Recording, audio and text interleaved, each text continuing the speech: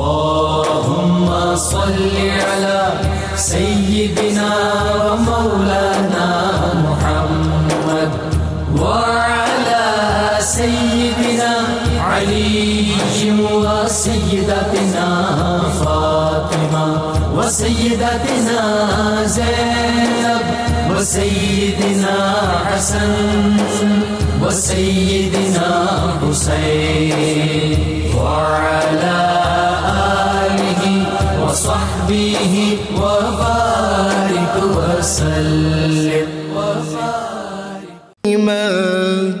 به وبارك وسلم اللهم صل على بسم اللہ الرحمن الرحیم۔ السلام علیکم ناظرین، پروگرام صبح نور کے ساتھ آپ کا میزبان نذیر احمد غازی حاضر ہے۔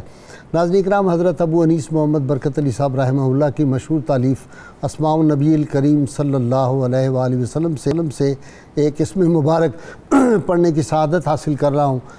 سیدنا النصیب صلی اللہ علیہ وآلہ وسلم، ہمارے سردار اونچے خاندان والے، درود و سلام بھیجے اللہ آپ صلی اللہ علیہ وسلم، آپ کی آل پاک اور آپ کے صحابہ کرام پر۔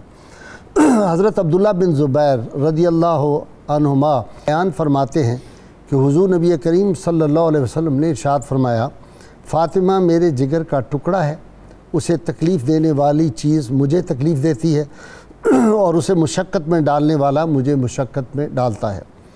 سیدنا علی المرتضیٰ شیر خدا کرم اللہ وجہ الکریم سے روایت ہے کہ حضور نبی کریم صلی اللہ علیہ وسلم نے سیدہ فاطمہ سلام اللہ علیہا سے فرمایا، بے شک اللہ تعالیٰ تمہاری ناراضگی پر ناراض ہوتا ہے اور تمہاری رضا پر راضی ہوتا ہے۔ ناظرین کرام، آج ہمارا موضوع سیدہ کائنات سیدہ فاطمہ الزہرا سلام اللہ علیہا کی رخصتی ہے۔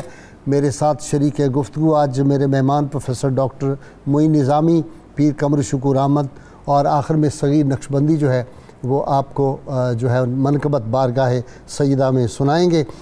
سیدہ کلزم حیات تھیں، بحر سخا تھیں اور آسمان صدق و صفا، جن کی شان میں قرآن حکیم کی آیات نازل ہوئیں، صورتیں نازل ہوئیں، جن کی شان میں آیا تطہیر آئی، آیا مبائلہ، سورہ کوثر اور قرآن کریم کی متعدد آیات جو ہیں وہ آپ کی شان میں آئیں، اور ان کا جو دلہا اور دلہن یہ جو تھے، ان کی شادی فرش پر بھی ہوئی، اور فرش پر جس سادگی سے ہوئی وہ تو میرے آج جو اسکالر حضرات ہیں وہ بیان کریں گے، اور عرش پر سیدہ خدیجۃ الکبریٰ کا جو محل تھا جنت میں، اس میں یہ شادی ہوئی، اور اس میں جو انعامات تقسیم ہوئے وہ حوران بہشتی اس وقت سے لے کر تا قیامت تقسیم کرتی رہیں گی، ختم نہیں ہوگی۔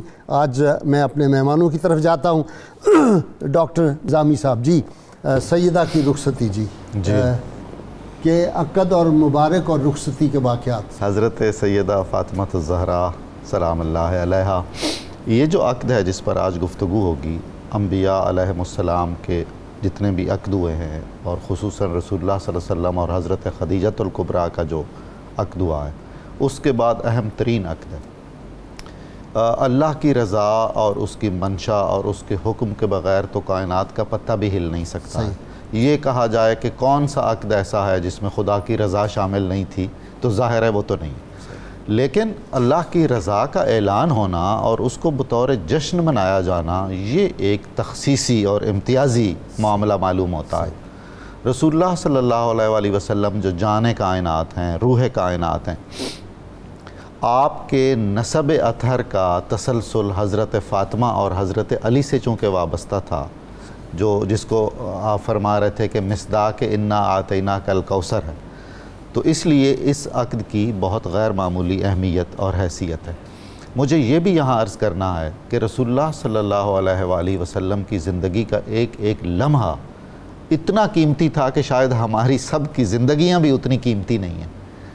تو اگر حضرت فاطمہ اور حضرت علی اور دیگر صحابہ اور اہل بیت کے معاملات کے بارے میں آپ صلی اللہ علیہ وآلہ وسلم کے ارشادات موجود ہیں، مثلا اسی عقد کا جس طرح سے آپ نے اعلان فرمایا ہے، اور مسجد نبوی میں باقاعدہ ممبر پر بیٹھ کر آپ نے خطبہ پڑھا، اور جس نوعیت کا آپ نے اظہار مسرت کیا اور اس کے بعد جو کچھ بھی کیا، تو یہ بھی ایک طرح سے میزان ایمان ہے۔ اس لیے کہ حضرت علیہ الصلوۃ والسلام کے تو ایک ایک لفظ مبارک میں اور آپ کی زندگی کے ایک ایک لمحے میں ہمارے لیے ہزار پیغامات ہیں۔ حضرت فاطمہ الزہرا جب شادی کی عمر کو پہنچیں مدینہ منورہ میں تو آپ کے پیغامات آنے شروع ہوئے، اکابر صحابہ کی طرف سے بہت سارے پیغامات ہیں۔ رسول کریم سرور کائنات صلی اللہ علیہ وآلہ وسلم نے ہمیشہ یہی جواب دیا کہ انتظار کیا جائے، میں اس سلسلے میں خود حکم الہی کا منتظر ہوں۔ حضرت علی کرم اللہ وجہہ جو آپ کے آغوش کے پروردہ ہیں اور آپ کے براہ راست فیض یافتہ ہیں اور آپ کے مزاج شناس ہیں، ظاہر ہے ان کے دل میں بھی یہ خواہش تو تھی کہ میں اس خانوادے سے اور اس سے متصل ہو جاؤں اور یہ رشتہ مجھے مل جائے، لیکن کچھ مصلحتوں کی وجہ سے آپ نے بھی کوئی اظہار نہیں کیا تھا۔ حضرت ابوبکر صدیق، حضرت عمر اور چند اور صحابہ نے اس سلسلے میں حضرت علی سے کہا کہ نبی کریم صلی اللہ علیہ وآلہ وسلم کی بارگاہ میں حضرت فاطمہ کے لیے کئی رشتے درخواستیں گئی ہیں، لیکن آپ نے ابھی تک سکوت فرمایا ہوا ہے، تو آپ کی طرف سے کوئی رشتہ نہیں گیا؟ تو انہوں نے کہا کہ میرے کچھ ظاہری حالات و واقعات ایسے ہیں کہ ابھی تک مجھے یہ ہمت نہیں ہوئی ہے کہ میں باقاعدہ اپنا رشتہ بھیج سکوں۔ تو بہرحال ان کی تحریک پر آپ بارگاہ رسالت میں حاضر ہوئے۔ کئی اس میں روایات ہیں کہ جاتے ہی آپ نے عرض مدعا کیا، رسول اللہ صلی اللہ علیہ وسلم نے فوراً ہی قبول فرما لیا۔ ایک روایت یہ ہے کہ حضرت علی المرتضیٰ کرم اللہ وجہ الکریم بارگاہ رسالت میں پہنچے تو خود رسول کریم صلی اللہ علیہ وسلم نے فرمایا کہ بھائی علی آج کوئی خاص بات ہے، آپ کو چاہ رہے ہیں، اور یہ بھی فرمایا کہ کہیں آپ فاطمہ کے رشتے کی بات تو نہیں کرنا چاہ رہے ہیں۔ یعنی رسول اللہ صلی اللہ علیہ وسلم پہ تو منکشف ہیں تمام احوال اور جو امت کی وہ تھی خواہشات اور آرزویں اور تمنائیں، وہاں تو کچھ کہنے کی حاجت اور ضرورت بھی نہیں۔ یہ ساری وہ مختلف روایات ہیں جس کے بعد یہ عظیم الشان عقد منعقد ہوا ہے۔ اس کے علاوہ ایک اہم بات یہ ہے کہ نبی صلی اللہ علیہ وآلہ وسلم نے اس سلسلے میں بھی ایک ایک قدم پر کچھ چیزیں متعین کر دی ہیں جو قیامت تک کے لیے ہم سب کے لیے ظاہر ہے ایک بہترین نمونہ عمل ہے۔ مثال کے طور پر بر صغیر کا اگر ہم دیکھیں تو جنوبی ایشیا میں جو مقامی اقوام تھیں اور اس خطے میں جو مختلف مذاہب رائج تھے قدیم، ان کی اپنی اپنی رسم و رواج تھیں جو آج بھی ہماری ثقافت کا حصہ بنی ہوئی ہیں۔ مثلاً جی لڑکی کا جہیز ہونا چاہیے۔ اب جو لڑکیوں والے ہیں ان کی ساری عمریں جو سپوش ہیں گزر جاتی ہیں اور مطلوبہ جہیز نہیں ہو سکتا ہے، چنانچہ رشتے ناتے بر وقت نہیں ہوتے، اور اس سے معاشرے میں جو مسائل پیدا ہوتے ہیں وہ سارے اپنی جگہ پر ہیں۔ عرب کی اپنی ثقافت تھی اور اس کے قبائلی نظام میں جس کو اسلام نے برقرار رکھا ہے، یعنی وہ اس طرح سے نہیں ہے کہ وہ حکم آخر ہے اور اس کی کوئی دینی اور اس طرح کی معنوی حیثیت ہے کہ اگر آپ اس کے ذرا بھی خلاف کر لیں گے تو آپ مجرم دینی بن جائیں گے، ایسا تو نہیں ہے، لیکن بہرحال وہ سنت ہے رسول اللہ صلی اللہ علیہ وسلم کی، بن گئی جب آپ کے عمل میں آئی۔ تو جو اخراجات ہیں سارے شادی کے اور جو جہیز کا ساز و سامان ہے وہ دولہا اور اس کے خاندان کی ذمہ داری ہے، اس لیے کہ وہ کفیل ہے خاندان کا، اب اس نے کنبہ چلانا ہے اور گھر آگے بڑھانا ہے۔ پیر صاحب اہتمام رخصتی کے وقت کیا ہوا اور کس طرح ہوا؟ بسم اللہ الرحمن الرحیم۔ بہت ہی عظمت والا اور برکت والا آج دن بھی ہے اور تاریخ بھی ہے، اور میں آپ کی خدمت میں، ڈاکٹر صاحب کی خدمت میں، تمام چینل انتظامیہ اور تمام اہل اسلام کو مبارکباد پیش کرنا چاہتا ہوں۔ جناب رخصتی ہے جناب سیدہ کونین سیدہ فاطمہ الزہرا سلام اللہ علیہ کی، اور بہت ہی خوبصورت جملہ ڈاکٹر صاحب نے ارشاد فرمایا، آپ نے جو اشارہ دیا ہے کہ اس شادی کی عظمت کو سمجھنے کے لیے ضروری یہ ہے کہ کفار مکہ کا جو ابتر ہونے کا طعنہ ہے اس کو ذہن میں رکھا جائے، اور پھر اس کے بعد انا اعطیناک الکوثر کا نزول وعدہ الہیہ جو ہے پوری سورہ کوثر کا، وہ ذہن میں رکھا جائے تو اس شادی کی عظمت جو ہے وہ سمجھ میں آتی ہے۔ ایک بات حضرت شیخ محقق مدارج النبوت میں نقل فرماتے ہیں کہ اولاد جناب رسول خدا صلی اللہ علیہ وآلہ وسلم میں یہ شرف حضرت فاطمہ الزہرا سلام اللہ علیہ کے لیے خاص تھا کہ آپ کی ولادت کے وہ مختلف قول جو ہیں کتب میں وہ بیان کرتے ہوئے فرماتے ہیں، اپنی رائے دیتے ہیں کہ میرے خیال میں آپ کی ولادت پاک اظہار نبوت کے پہلے سال میں یا ایک سال بعد یعنی ہوتی ہے جب آقا کی عمر مبارک 41 برس کی ہے، تو وہ فرماتے ہیں کہ جناب سیدہ کی شان اس حوالہ سے اولاد پاک میں ممتاز اور منفرد ہے کہ ان کو اس دنیا میں آتے ہی وحی الہی کی تجلیات کا مشاہدہ کرنے کا اعزاز اور شرف ملا۔ اب وہ جو اللہ جل مجدہ الکریم کا وعدہ ہے، سورہ کوثر مکیہ ہے، تانا وہاں دیا گیا مکہ مکرمہ میں، وعدہ وہاں ہوا، اب اس کا ایفا جو ہے وہ مدینہ طیبہ میں ہو رہا ہے 2 ہجری میں، اور سرکار دو جہاں صلی اللہ علیہ وآلہ وسلم جب اس عقد مبارک کو پہلے ہوا ہے، عقد کچھ درمیان میں دن ہیں، بعض مہینوں کی بھی روایات ہیں، اور پھر رخصتی جو ہے وہ اس تاریخ کو ذی الحج کی 19 تاریخ کو رخصتی جو ہے وہ ہو رہی ہے جناب سیدہ فاطمہ الزہرا سلام اللہ علیہا کی۔ آپ نے جو ارشاد فرمایا سوال میں اس کا جواب دیتا ہوں، لیکن اس سے پہلے ایک چیز یہ عرض کرنا چاہتا ہوں کہ ایک تو یہ وہ وعدہ ہے سورہ کوثر کا جو افاق کیا گیا، دوسری بات جو ہے وہ یہ ہے کہ یہ جناب حضرت ابو طالب علیہ السلام اور حضرت فاطمہ بنت اسد کی خدمات کی پروردگار عالم کی طرف سے جزا ہے کہ انہیں حضرت فاطمہ الزہرا سلام اللہ علیہا جیسی جنتی عورتوں کی سردار بہو جو ہے وہ عطا ہوتی ہے، اور حسنین کریمین علیہ السلام جیسے جنتی جوانوں کے پوتے جو ہیں وہ عطا ہوتے ہیں۔ آقا دو جہاں صلی اللہ علیہ وآلہ وسلم نے جب نکاح کے انعقاد کا امر آیا بذریعہ وحی حضرت جبرائیل امین علیہ السلام لے کر آئے، تو یہ بہت اہم نقطہ ہے کہ باوجود اس کے کہ امر الہی آ چکا ہے، اس کے باوجود آپ جناب سیدہ کے پاس تشریف لاتے ہیں، آ کر انہیں فرماتے ہیں کہ میرے پروردگار نے مجھے یہ حکم دیا ہے، اور وہ اس پر اپنی خاموشی کے ذریعہ سے اپنی رضامندی جو ہے وہ پیش کرتی ہیں۔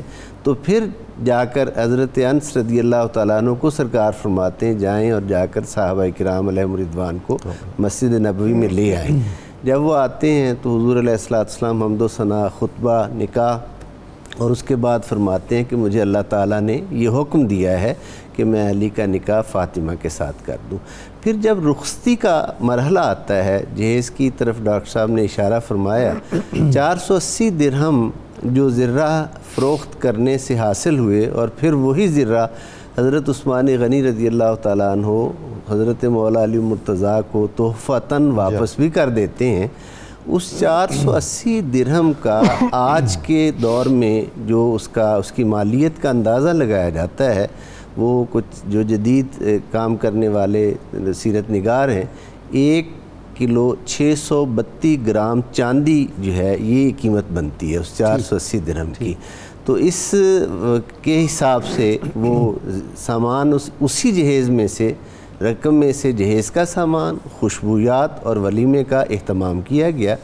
جناب سیدہ کونین سیدہ فاطمہ الزہرا سلام اللہ علیہا اور حضرت مولا علی مرتضیٰ کو اونٹ پر سوار کر کے حضور علیہ السلام کے کاشانہ اقدس سے اس کاشانہ مبارک میں پہنچایا گیا جو اس مقصد کے لیے مخصوص تھا۔ اور جب سرکار نے فرمایا کہ ہمارے آنے تک انتظار کرنا، عشاء کی نماز کے بعد سرکار تشریف لے جاتے ہیں اور جا کر پانی طلب فرماتے ہیں، اور اس پانی پر حضور علیہ السلام بامر الہی کچھ پڑھتے ہیں۔ محدثین کا کہ اقوال ہے کہ حضور نے معوذتین کے کلمات جو ہیں وہ پڑھے، یا معوذتین سورہ فلق اور سورۃ الناس کو پڑھا، اور پڑھنے کے بعد اس پانی میں سے کچھ نوش فرمایا، کلی فرمائی، اور پھر حضرت مولا علی مرتضیٰ پر اور جناب سیدہ کونین پر چھڑکا اس پانی کو، اور چھڑکنے کے بعد نسل مبارک کی پاکیزگی کی، پاکیزہ نسل عطا فرما، نسل مبارک کی پاکیزگی کی اور برکت جو ہے اس کی حضور علیہ السلام جو ہے وہ دعا فرماتے ہیں۔ یہ ساری چیزیں ظاہر یہ کرتی ہیں اور ہمیں سمجھ آتی ہے بڑے اچھے طریقے سے کہ یہ کائنات کی بلا شبہ اس حوالہ سے ایک منفرد شادی تھی کہ امر پاک پروردگار بذریعہ وحی عطا کرتے ہیں، اور حضور علیہ السلام کا رضامندی لینا یہ قیامت تک آنے والے والدین کے لیے ایک اس میں سبق موجود ہے کہ ان کی زوجین کی رضامندی، یعنی نکاح سے پہلے، ایک تو ہے نا ایجاب و قبول جو نکاح کا ہے، یہ نکاح کرنے سے پہلے، معین اور متعین کرنے سے پہلے ان کی رضامندی کہ کیا اس تم خوش ہو ہم اگر یہ معاملہ طے کریں، تو یہ رضامندی حاصل کرنا، اور پھر اس کے بعد اس کا رضامندی کے بعد اس کا انعقاد جو ہے وہ کرنا، اور پھر حضور علیہ السلام نے یہ رہنما اصول عطا فرمایا کہ جو جہیز ہے، جیسے ڈاکٹر صاحب نے بہت اچھا ارشاد فرمایا، جہیز جو ہے یہ مرد کی ذمہ داری ہے، اس کے متبادل اسلام جو ہے وہ وراثت میں بیٹی کا حق دیتا ہے. یعنی ہمارے اس علاقہ کی جو بات فرما رہے تھے، ہمارے اس علاقہ میں بیٹی کی وراثت نہیں دی جاتی، جہیز دیا جاتا ہے، جبکہ قرآن حکیم میں وراثت میں کے بارے میں ایک جملہ میں عرض کروں کہ نماز فرض اللہ تعالیٰ نے کی ہے، لیکن سیکھنے کے لیے حضور کے پاس بھیجا ہے. سبحان اللہ. لیکن وراثت ایک اتنا اہم معاملہ ہے کہ اس کے احکامات خود ذات پاک پروردگار نے حصص متعین فرمائے. ٹھیک ڈاکٹر صاحب، ذمہ داریاں آپ نے کس آسان طریقے سے؟ آپ کی ساری زندگی کا شانہ حضرت علی میں ہمارے سامنے ہے، اس پر خود حضرت علی کی شہادت ہے. وہ خادمہ مثلا حضرت ایمن جو کاشانہ علی میں بھی کاشانہ نبوی کے ساتھ ساتھ جاتی تھیں، اسی طرح حضرت سلمان فارسی کثرت سے حاضر ہوتے تھے، حضرت بلال اور پھر حضرت امام حسن. ان سب کی جو روایات کتابوں میں ملتی ہیں، اس کی روشنی میں دو پہلو ہیں. ایک تو اس گھر کی جو ذمہ داریاں تھیں ان حوالے سے ہے، اور پھر حضرت فاطمہ الزہرا کا اپنا جو تعلق باللہ تھا اور جو خلق خدا سے آپ کا مشفقانہ رویہ تھا، اس کے حوالے سے روایات ملتی ہیں. میرا خیال ہے کہ گھر والوں کو گھر والوں سے بہتر کون جان سکتا ہے. ماشاءاللہ. حضرت امیر المومنین علی سے حضرت فاطمہ الزہرا کے وصال کے بعد مدتوں بعد پوچھا گیا کہ کیسی تھیں فاطمہ، تو انہوں نے فرمایا، اور وہی فرما سکتے تھے، کہ وہ جنت کا ایک خوشبودار پھول تھی جس کی مہک میں آج بھی محسوس کرتا ہوں. حضرت امام حسن نے فرمایا کہ میں اپنی والدہ کو جب دیکھتا تھا تو وہ چکی بھی پیس رہی ہوتی تھیں یا کھانا بنا رہی ہوتی تھیں اور قرآن پاک پڑھ رہی ہوتی تھیں. حضرت سلمان فارسی کی روایت ہے کہ کیا کہنے رسول خدا صلی اللہ علیہ وآلہ وسلم کی صاحبزادی کے، آپ کی نور چشم کے، کہ آپ گھر کے تمام کام بھی انجام دیتی تھیں اور کبھی ذکر خدا ایسا نہیں تھا کہ آپ کی زبان مبارک پہ جاری نہ ہو. یہ ایک کیفیت ہے. دوسرا مسئلہ، جب حضور صلی اللہ علیہ وآلہ وسلم نے رخصت فرمایا اور آپ کے لیے خیر و برکت کی دعائیں کیں، تو اس کے بعد اب دو نوجوان ہیں جو ایک گھر میں رہ رہے ہیں اور گھر کے سارے کام ہیں اور کافی کام ہیں ظاہر ہے. تو رسول اللہ صلی اللہ علیہ وسلم نے یہ فرمایا، اور پھر جانبین یعنی میاں بیوی اس پر انہوں نے اتفاق رائے بھی کیا کہ جو بھی باہر کے کام ہیں وہ سارے کے سارے امیر المومنین علی کے ذمے ہوں گے، اور گھر کے جو کام ہیں وہ حضرت فاطمہ کریں گی. اور اس پر عمل ہوتا رہا.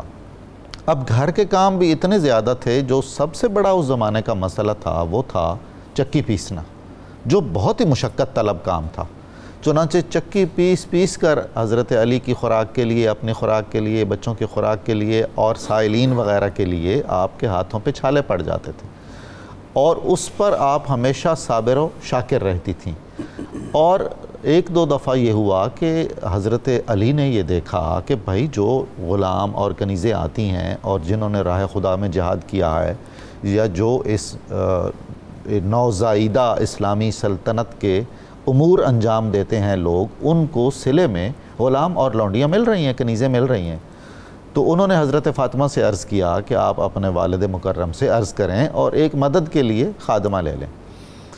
تو اس کے لیے بھی کئی روایات ہیں، شاید یہ ایک سے زیادہ مواقع پر یہ واقعہ پیش آیا ہو. ایک دفعہ حضرت فاطمہ حاضر ہوئیں تو فرط ادب سے اور فرط حجاب سے عرض ہی نہیں کر سکیں، اور حضرت ام المومنین عائشہ سے کہہ کے واپس آئیں کہ عرض کیجئے گا کہ ایک خادمہ درکار ہے، اور کیا میرے شوہر جہاد نہیں کرتے اور باقی ساری جو اسائنمنٹس ہوتی ہیں آفیشل وہ ادا نہیں کرتے ہیں، تو ہمارا حق ہے.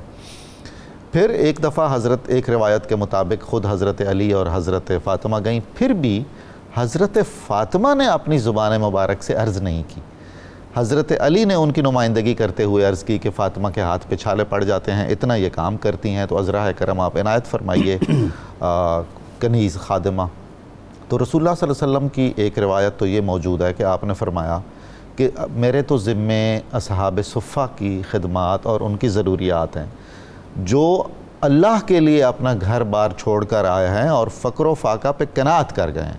تو سب سے پہلے میری نظر میں تو مقدم ہے کہ میں ان کی ضروریات کی مکمل کفالت کروں، اور وہ ابھی نہیں ہوئی، تو ایسے میں آپ کو کیسے دے سکتا ہوں لونڈی؟ اور ایک دفعہ ایک روایت کے مطابق، اور وہ بھی کمال ہے حضور، امت کے لیے اتنا بڑا احسان ہے وہ، کہ آپ نے فرمایا کہ میں اے فاطمہ تمہیں ایک ایسی چیز نہ دے دوں جو لونڈیوں اور غلاموں سے بدرجہ بہتر ہو۔ ماشاءاللہ، سبحان اللہ۔ اب آپ دیکھیے کہ وہ جو نور نگاہ نبوت ہیں اور جنہوں نے آغوش رسالت میں تربیت پائی ہے، ان لوگوں کی ترجیحات کیا تھیں؟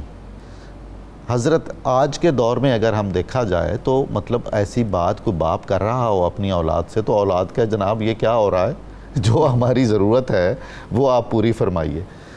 تو وہ جو اچھی چیز آپ نے عطا فرمائی، اس کو تسبیح فاطمہ آج تک امت میں رائج۔ سبحان اللہ، صحیح، یعنی ہمیں ایسا کام آپ نے فرمایا، اور جو نعمتوں کا ایک دروازہ کھل جانے والی بات، صحیح، سرچشمہ انعام کہنا چاہیے اسے۔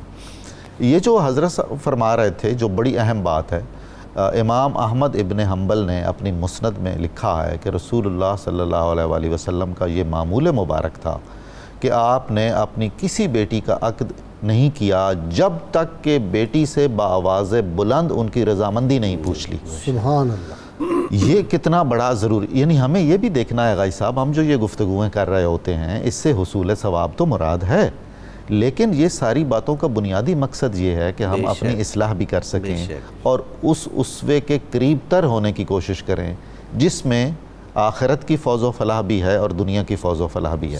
محض یہ کہہ دینا کہ جی ماں باپ نے بات کر دی ہے اور بیٹی سے یا بیٹے سے کچھ پوچھا پاچھا نہیں ہے، یہ پسندیدہ نہیں ہے اور یہ خلاف مزاج اسلام بھی ہے۔ اچھا، میرے ساتھ کالر ہیں دو ڈاکٹر صاحب، اجازت صاحب کی۔ جی السلام علیکم۔ وعلیکم السلام، محمود اللہ عابد بات کر رہا ہوں کس سوال سے۔ جی فرمائیں بھائی سوال۔ آج تو دل خوش ہو رہا ہے بے پناہ، سیدہ فاطمہ الزہرا سلام اللہ علیہا کا ذکر سن کر خدا آپ کو سلامت رکھے۔ آمین آمین۔ جی وہ شعر مجھے یاد آ گیا کہ مخلوق کے سلطان کی تسکین ہے زہرا۔ واہ، مخلوق کے سلطان کی تسکین ہے زہرا، یاسین بھی کہتی ہے کہ یاسین ہے زہرا۔ اسلام نے زہرا کی فضیلت میں کہا ہے میں دین محمد ہوں، میرا دین ہے زہرا۔ سبحان اللہ، سبحان اللہ آپ کو سلامت رکھے۔ بچیوں کا حصہ بیٹیوں کا کہاں ہے، کتنا ہے حضور نظامی اپنا غاری صاحب، بیٹیوں کا حصہ جو ہے وہ کتنا ہے وہ ذرا جو وہ بتائیں۔ ٹھیک ہے جی۔ جی نیکسٹ جی السلام علیکم۔ جی کون صاحب ہیں؟ ورحمۃ اللہ علیہ وبرکاتہ۔ غازی صاحب حاجی عبدالرشید امان اسلام آباد سے عرض کر رہا ہوں۔ اچھا جی سوال فرمائیں۔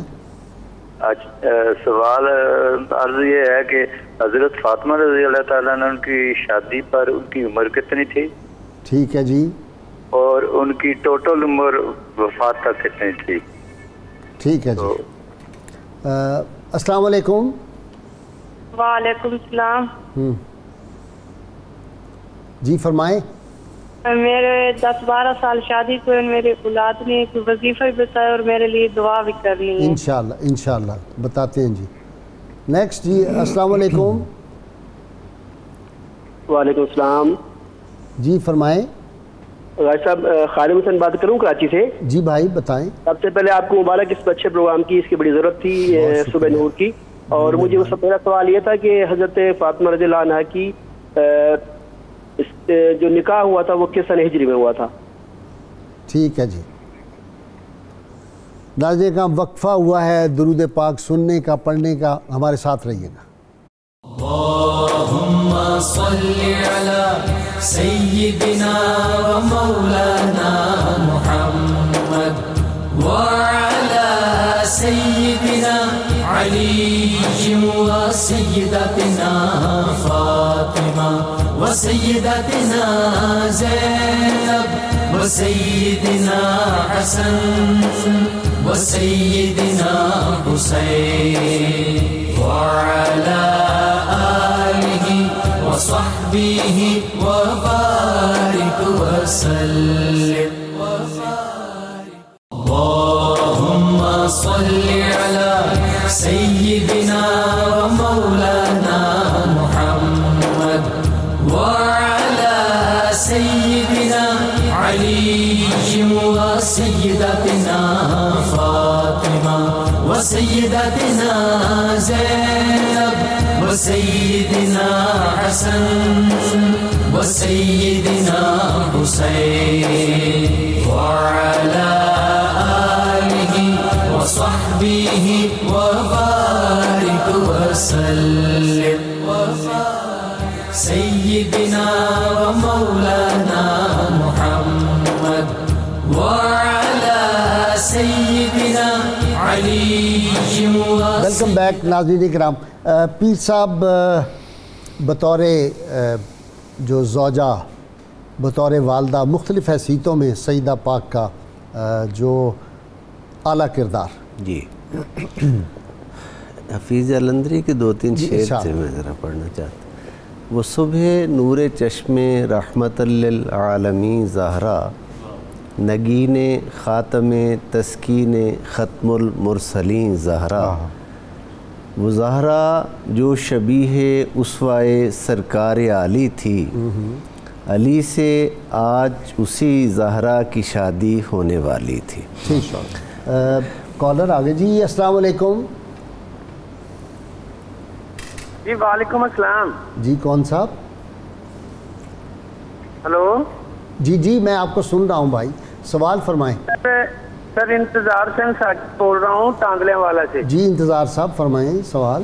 سر سب سے پہلے تو بہت خوشی ہے کہ سر آج فاطمہ الزہرا سیدہ سلام اللہ علیہا کا دن کے حوالے سے بات ہو رہی ہے. جی تو سر میں یہ پوچھنا چاہوں گا کہ کیا رسول پاک نے بھی اپنی بیٹی سے یہ پوچھا تھا جب نکاح ہو رہا تھا یا جب شادی جناب علی علیہ السلام سے ہو رہی تھی, کیا انہوں نے رائے لینا سمجھ؟ جی ٹھیک ہے جی رائے. جی ٹھیک ہے. نیکسٹ جی. السلام علیکم.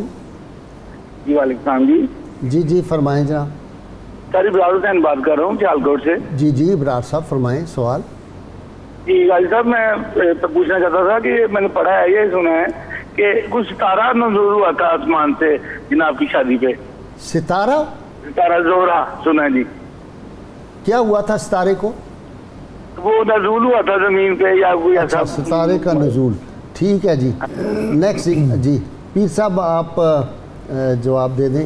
ایک تو وہ کہہ رہے تھے کہ شادی کے وقت عمر مبارک اور وفات کے وقت. جی اگر یہ جو 41 سال کی عمر مبارک سرکار کی ولادت ہوئی نا آپ کی, اس قول کو لیا جائے تو شادی کے وقت عمر مبارک 14 برس بنے گی اور وصال مبارک کے وقت عمر مبارک 23 برس بنے گی. ٹھیک ہے جی. اچھا جی اولاد کے لیے وظیفہ انہوں نے کہا تھا. اولاد کہ اولاد نہیں ہے کوئی تو اس کے لیے وظیفہ. اولاد کے لیے وظیفہ سورہ محمد 26ویں سپارے میں ہے. اس کی روزانہ فجر اور عصر کے بعد تلاوت اور اس کے بعد گڑ گڑا کے دعا پروردگار عالم سے اللہ تعالیٰ. سیدہ پاک کا نکاح کس سنہ ہجری میں ہوا تھا؟ جی 2 ہجری 19 ذی الحج جو آج تاریخ ہے 2 ہجری. غزوہ بدر کے بعد تمام محدثین نے لکھا ہے کہ ذی الحج میں ہوا. ڈاکٹر صاحب آپ بتا دیں, وہ کہہ رہے ہیں کہ شادی کے وقت رائے لی گئی تھی سیدہ پاک کی. یہ تو آگے جی بالکل لی گئی تھی بہت, اور رسول اللہ صلی اللہ علیہ وسلم نے اپنی ہر صاحبزادی کے عقد کے وقت باقاعدہ رائے لی تھی. ٹھیک جی. یہ ستارے کے نزول کا انہوں نے پوچھا, کوئی ستارہ؟ یہ کچھ صدری اور بزرگوں کی زبانی واقعات میں کوئی ایسی چیزیں ہیں تحقیق اور کتابوں میں مصدقہ کتب میں. جی پیر صاحب آپ فرما رہے تھے مختلف حیثیتیں. جی ذمہ داری کے حوالے سے بیٹی بطور زوجہ بطور ایک ماں کے تربیت کیسے کی بچوں. جناب رسول خدا صلی اللہ علیہ وآلہ وسلم کی ذات مبارک کے حوالہ سے حضرت فاطمہ الزہرا سلام اللہ علیہ کی خدمات کا تو ایک طویل باب ہے کہ حضرت خدیجہ الکبریٰ کی علالت شیب ابی طالب کے محاصرہ سے یہ خدمات شروع ہوتی ہیں, اور اس وقت سے پھر جب ایک اہم ترین واقعہ جو سیرت میں تمام محدثین نے اور تمام سیرت نگاروں نے بیان کیا کہ آپ جب صحن حرم میں ہیں تو عقبہ بن ابی معیط اور چند شیاطین ابو جہل کے اکسانے پہ شیطان صفت لوگ جو ہیں وہ آتے ہیں اور وہ غلاظت ان کی اجری جو ہے حضور علیہ السلام کی پشت مبارک پر رکھ دیتے ہیں. جناب سیدہ کو پتہ چلتا ہے تو آپ آتی ہیں اور آ کر اس غلاظت کو ہٹاتی ہیں, جا کر لباس کو دھوتی ہیں, اور حضور علیہ السلام اس وقت فرما رہے ہیں جب تک میرے شفیق چچا حیات تھے ان لوگوں کو یہ جرت نہیں ہوئی تھی. عقبہ بن ابی معیط کا جو حشر ہوا وہ تو ہم سب کے سامنے ہے. یعنی اس طرح کی گستاخیاں اور ان تمام حالات میں جس طرح کا کردار حضرت خدیجۃ الکبریٰ سلام اللہ علیہ کا تھا، ان کے وصال کے بعد وہ ساری ذمہ داریاں جناب سیدہ فاطمہ الزہرا سلام اللہ علیہ نے سنبھالی، اور اپنی ان ذمہ داریوں کو اپنے عظیم والد جو کائنات کی سب سے اعلیٰ ترین ہستی ہیں ان کے حوالہ سے اپنی تمام ذمہ داریوں کو نبھایا۔ اسی لیے آپ کی فضیلت میں بہت سی اس حوالہ سے باب ہیں، بہت سی باتیں ہیں۔ بطور بیوی جب آپ اپنے شوہر نامدار کے گھر تشریف لاتی ہیں تو جیسے ڈاکٹر صاحب فرما رہے تھے چکی چلانا، پانی کا مشکیزہ لے کر آنا، اب پانی کھینچنا جو ہے کنویں سے وہ کتنا دقت طلب کام ہے، وہ لانا، چکی چلانا، اور اس کے علاوہ جب حضرت مولا علی مرتضیٰ جہاد سے واپس آتے ہیں تو آپ کی تلوار کو دھونا، صاف کرنا، اور یہ شکر کرنا کہ پروردگار عالم نے مجھے کیسا شجاع شوہر عطا کیا ہے جو راہ خدا میں جہاد کرتے ہوئے اپنی جان کی بھی پرواہ نہیں کرتا۔ یعنی یہ نہیں کہنا کہ آپ اتنا نہ لڑیں، اپنی جان کا خیال رکھیں، بلکہ اس پر سجدہ شکر ادا کرنا اور تلوار کو صاف کرنا اور ہر طرح کی ذمہ داریاں۔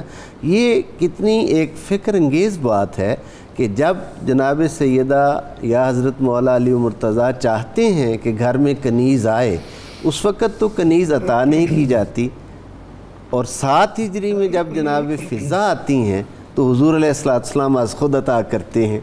میں یہ سمجھتا ہوں کہ اس کاشانہ اقدس کے لائق کسی شخصیت کا حضور کو انتظار تھا کہ وہ آئے اور اسے حضرت فاطمہ الزہرا سلام اللہ علیہ کی کنیز جو ہے، اور ان کے ساتھ بھی حضرت فاطمہ الزہرا سلام اللہ علیہ کا شفقت کا یہ عالم تھا کہ آپ نے کام کی باریاں مقرر کی ہوئی تھی۔ سبحان اللہ۔ بخار کی حالت میں، شدید علالت کی حالت میں بھی اپنے باری والے دن آپ خود کام کرتی تھی اور حضرت فضا کو تکلیف نہیں دیتی تھی کہ آج نہیں میری باری ہے، جو میرے حصے کا کام ہے میں کروں گی۔ ڈاکٹر صاحب جہیز میں اشیاء بہت ہی سادہ، بہت ہی سادہ حضور، یہ بھی کائنات کے لیے ایک مثال ہے، اور اس میں مٹی کے برتن زیادہ تھے، اور رسول اللہ صلی اللہ علیہ وسلم کا کیا خوبصورت قول ہے، آپ نے ارشاد فرمایا کہ اس جہیز کا کیا عالم ہے اور کیا شان ہے جس کے سب سے اہم برتن مٹی کے ہیں۔ اللہ سبحان اللہ۔ اور یہ بھی دیکھ لیجئے کہ مٹی کے ان برتنوں نے جانا بھی ابو تراب کے گھر میں ہے۔ سبحان اللہ، سبحان اللہ، کیا زبردست، یعنی عجیب ہے یہ۔ اور رسول اللہ صلی اللہ علیہ وآلہ وسلم نے تمام اکابر صحابہ کو اس میں اجتماعیت کی شکل میں انوالو کیا اس ساری تقریبات میں، یعنی جیسا کہ حضرت علی سے بات چیت کرنے اور انہیں مائل کرنے کے حوالے سے، حوصلہ دلانے کے حوالے سے اکابر خلفائے راشدین، اور اسی طرح جو زرہ واپس ہوئی تو اس میں حضرت عثمان کی شمولیت ہو گئی، حضرت انس ہیں، حضرت بلال ہیں، ان سب کو آپ نے وہ ساری چیزیں لینے کے لیے شامل کیا۔ ڈاکٹر صاحب کالر انتظار میں ہیں۔ جی السلام علیکم۔ جی کون؟ جی آپ نواز صاحب فرمائیں سوال۔ جی السلام علیکم جناب۔ وعلیکم السلام۔ حق نواز کر رہا ہوں شور کوٹ سے۔ جی جی فرمائیں، سوال فرمائیں۔ ہاں جی سر، سوال ہے کہ یہ سیدہ فاطمہ سلام اللہ علیہ کو غزوات میں بھی جایا کرتی تھی ساتھ؟ ٹھیک ہے جی، نیکسٹ جی السلام علیکم۔ السلام علیکم سر، آپ کیسے ہیں؟ آج آپ کی طبیعت کیسی ہے؟ سر آپ مجھے آج بیمار خدا نہ خواستہ نہیں ایسی بات نہیں ہے، میں بالکل ٹھیک ہوں، بہت دعائیں کرتے ہیں آپ کے لیے۔ آپ نے بہت شکریہ۔ ایمان افروز اور 92 والوں نے ایک دل کو چھو لینے والا پروگرام شروع کیا ہے آپ کے لیے، دعا فرمائیں اللہ نظر بد سے بچائے، آمین۔ کہ بی بی فاطمہ الزہرا سلام اللہ علیہ السلام کی بہنوں کے ساتھ کیسے اچھے تعلقات ظاہر ہوں گے، ذرا ان سے روشنی ڈالیے۔ جی میں پوچھتا ہوں۔ نیکسٹ جی السلام علیکم۔ جی غلام مرزا صاحب سوال فرمائیں۔ سر غل صاحب آپ کو بہت مبارکباد کہ آپ یہ سرکار صلی اللہ علیہ وسلم کی آل پاک کا بات چیت کر رہے ہیں، جی بہت خوشی ہے اس بات پر۔ میرا سوال یہ ہے کہ کچھ لوگ یہ کہتے ہیں کہ بیٹی کے گھر کا پانی پینا یا اس کے گھر جانا کھانا پینا یہ بہت اچھا سوال اٹھاتے ہیں، اسے میں سمجھ گیا۔ جی ٹھیک ہے، پوچھتے ہیں۔ ڈاکٹر صاحب یہ تینوں سوال آپ سے پوچھ لیتے ہیں۔ جی غزوات میں کہتے ہیں کہ سیدہ پاک شریک ہوئی، جو نرسنگ کا آج کل کے اصطلاح میں کام ہے امہات المومنین نے اور خصوصاً حضرت فاطمہ الزہرا نے یہ کیا ہے. بالکل ٹھیک. بہنوں سے آپ کا سلوک بہت غیر معمولی ان کی زندگی میں بھی، اور سب سے اہم بات ان کی رحلت کے بعد بھی. رسول اللہ صلی اللہ علیہ وسلم کے ساتھ آپ ان کی قبروں پہ گئے اور وہاں آپ بے ساختہ اس محبت اور گریہ طاری ہو گیا، اور رسول اللہ صلی اللہ علیہ وسلم نے حوصلہ دیا بہت. بیٹی کے گھر انہوں نے پوچھا کہ لوگ کہتے ہیں سب یہ بڑا اہم سوال ہے، یہ بھی بر صغیر کے جو مسائل ہیں نا ان میں سے ہے. رسول اللہ صلی اللہ علیہ وسلم کثرت سے حضرت فاطمہ کے گھر میں ہر روز ہی تشریف لے جاتے تھے. سفر پر جاتے ہوئے سب سے آخر میں ان سے مل کے جاتے تھے، اور واپسی پر سب سے پہلے ان سے ملتے تھے. اور اس کے علاوہ یہ بھی عجیب بات ہے کہ جی بیٹیوں یا بہنوں کے گھروں سے کچھ کھانا پینا نہیں ہے. رسول اللہ صلی اللہ علیہ وسلم کے اسوے میں اور آپ کے اہل بیت کے ہاں تو اس کی مثالیں بالکل مختلف ہیں. رسول اللہ چیزیں کھاتے بھی تھے، اور حضرت فاطمہ خود بھی بنا کر چیزیں بارگاہ رسالت میں پیش کرتی تھی. اس میں ایک اعتدال اور توازن رہنا چاہیے. ٹھیک جی. اپنا پیر صاحب دوسری شادی سیدنا علی مرتضیٰ نے آپ کی حیات پاک میں نہیں کی، جاری ہے. جی بالکل. اور یہ پہلے سوال سے ریلیٹ اس حوالہ سے ہوتی ہے جو ڈاکٹر صاحب فرما رہے تھے کہ حضرت فاطمہ الزہرا سلام اللہ علیہ نے حضرت مولا علی مرتضیٰ کو یہ بوقت وصال وصیت فرمائی تھی کہ حضرت زینب کی جو صاحبزادی ہیں جناب امامہ ان کے ساتھ نکاح کریں. یعنی یہ بہنوں کے ساتھ پیار کی اور محبت کی اس میں جی ہمیں دلیل بھی جھلک بھی نظر آتی ہے. اور اس کے ساتھ ساتھ جو یہ بات سمجھنے والی جہیز کی بات پہ ایک خوبصورت بات یاد آ رہی ہے.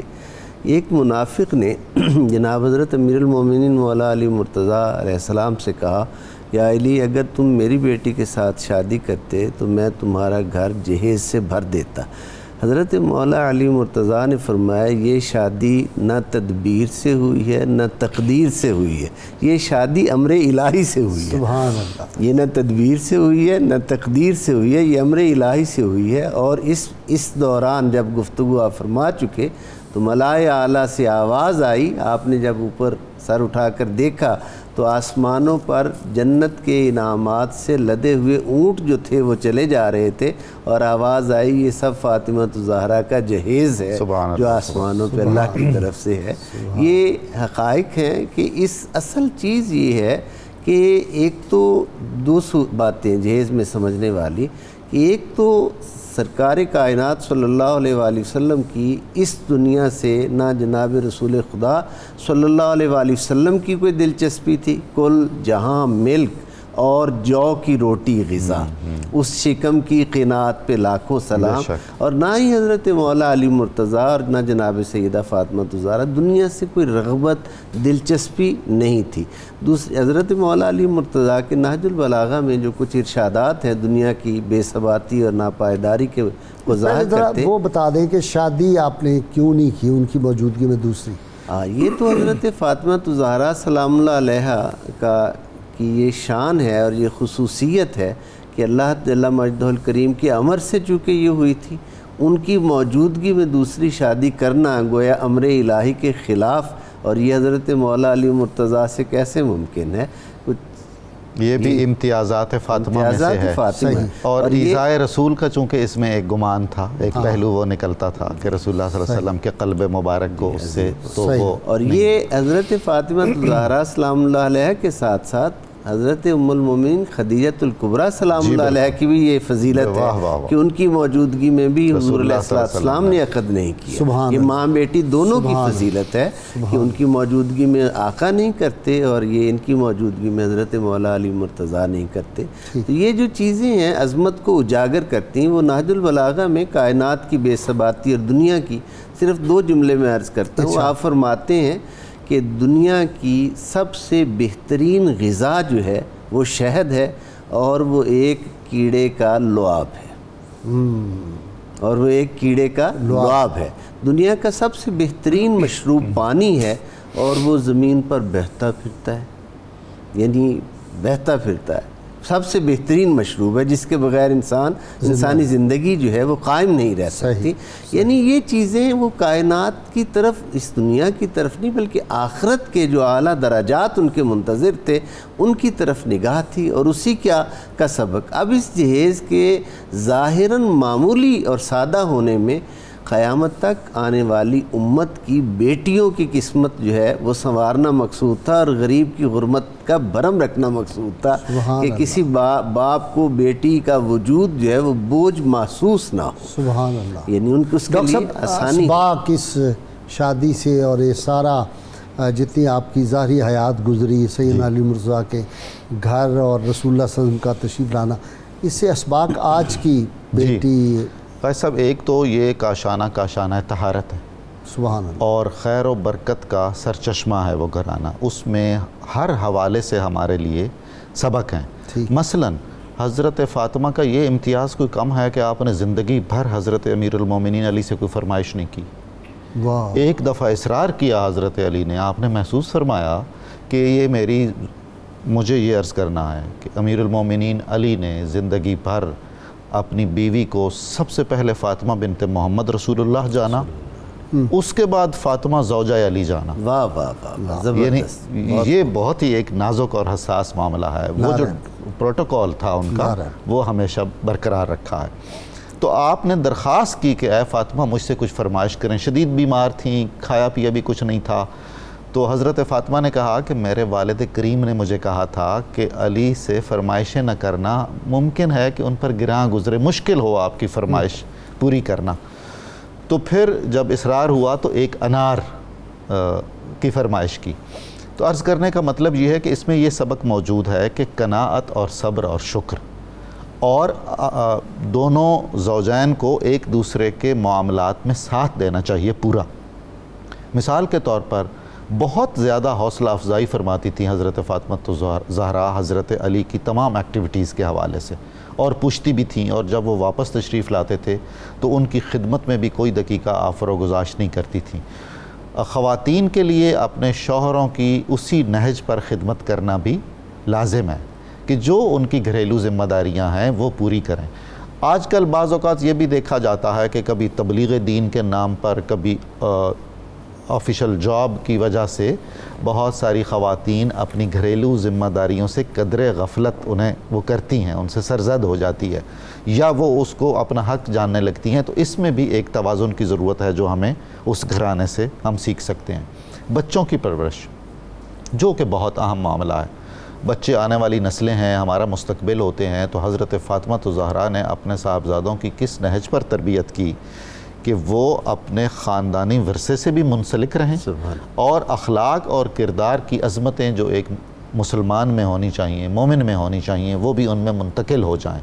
اور ان کا معاشرے میں جو روابط ہیں، رشتہ داروں سے جن کے حقوق ادا کرنا فرض ہے، ہمسایوں سے، ضرورت مندوں سے، یعنی ان بچوں نے وہی دیکھا، اور پھر انہوں نے کائنات کے ساتھ حسنین کریمین نے وہی رویہ رکھا جو اس تربیت کا خاصہ تھا. چنانچہ علامہ اقبال نے حضرت فاطمہ زہرا کو ماں کا آئیڈیل قرار دیا ہے کہ ایک آئیڈیل ماں کو، ایک آئیڈیل بیوی کو یوں ہونا چاہیے. اور امت کی بیٹیوں کو یہ انہوں نے نصیحت اور وصیحت کی ہے کہ ماں کی حیثیت میں، بیٹی کی حیثیت میں، بہن کی حیثیت میں، ان تمام حیثیتوں میں آپ کی نگاہیں اگر اٹھیں تو بہترین نمونہ حضرت فاطمہ کا آپ کے سامنے ہونا چاہیے. اسوہ میں اسوہ کامل بطول انہوں نے کہا ہے. اور پھر یہ کہ انہوں نے یہ طے کیا، یہ ثابت کر کے دکھایا کہ ہم اپنی تمام تنگی ترشی کے احوال میں بھی صبر و شکر کے ساتھ، پورے اعتماد سے، پورے ضمیر کے اطمینان سے سارے فرائض ادا کر سکتے ہیں. اور خصوصاً تعلق باللہ، وہ اقبال نے کہا نا کہ آسیہ گردان اور لب قرآن سرا، چکی چلاتی رہتی تھیں سبحان اللہ، اور تلاوت قرآن کریم کرتی رہتی تھیں. یہ بھی کلچر میں تھا. خود ہمارے ہاں 40 50 60 سال پہلے خواتین جب چکی پیسا کرتی تھیں تو یا سیف الملوک حضرت میاں محمد بخش کی پڑھتی تھیں، یا جو مولوی غلام رسول عالم پوری کا احسن القصص ہے، یوسف زلیخا مثنوی ہے پنجابی کی، جن کا بھی نام ان لوگوں کا تھا نہیں تو وہ میں نے خود اپنے بچپن میں سنی ہے ایسی بہت ساری خواتین سے. عرب میں بھی یہ تھا کہ وہاں کے مقامی لوک گیت خواتین پڑھتی تھیں.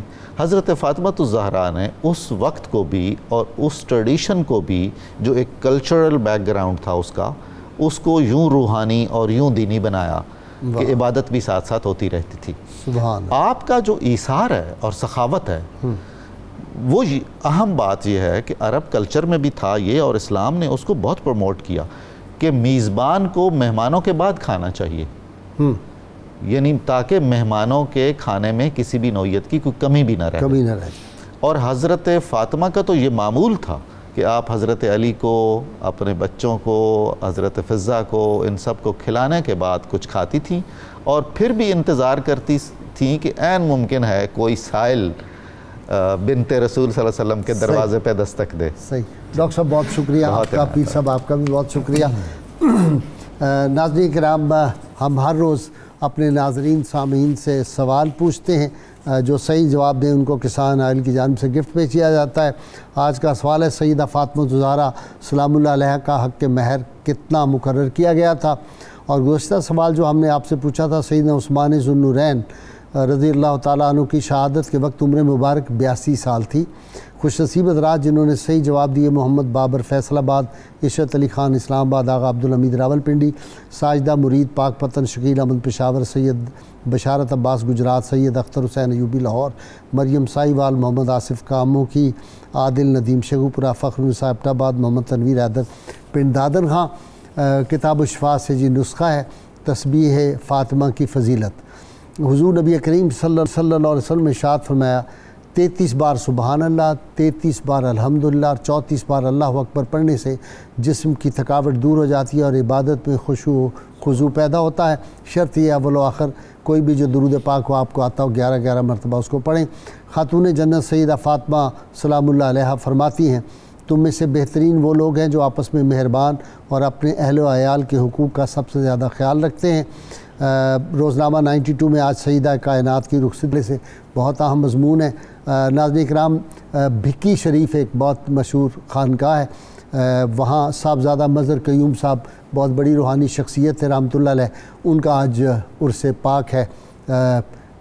اب درخواست گزار ہوں جناب صغیر احمد نقشبندی، منقبت بارگاہ سیدہ، جی شروع کریں۔ خوشیوں کی گھڑی آئی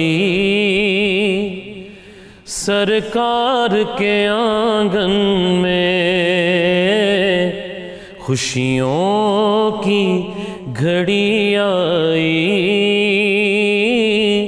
سرکار کے آنگن میں، خوشیوں کی گھڑی آئی سرکار کے آنگن میں، رحمت کی گھٹا چھائی سرکار کے آنگن میں، رحمت کی گھٹا چھائی سرکار کے آنگن میں، حیدر کے ہے گھر جانا خاتون جنت نے، حیدر کے ہے گھر جانا خاتون جنت نے، ہے تازہ بہار آئی سرکار کے آنگن میں، ہے تازہ بہار آئی سرکار کے آنگن میں، تطہیر کی چادر نے زہرا پہ کیا سایہ، تطہیر کی چادر نے سیدہ پہ کیا سایہ، ہے انجمن آرائی سرکار کے آنگن میں، ہے انجمن آرائی سرکار کے آنگن میں، باراتی سبھی ساجد پڑھتے ہیں درود آئے، باراتی سبھی ساجد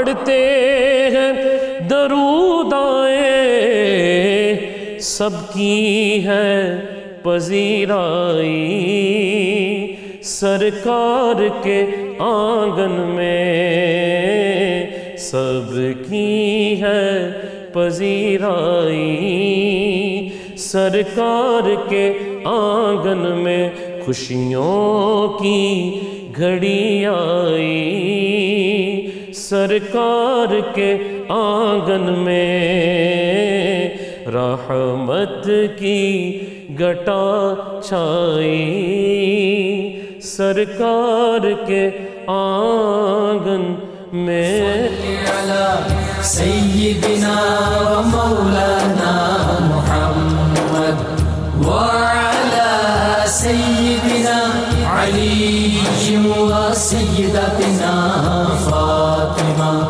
وسيدتنا زينب وسيدنا حسن وسيدنا حسين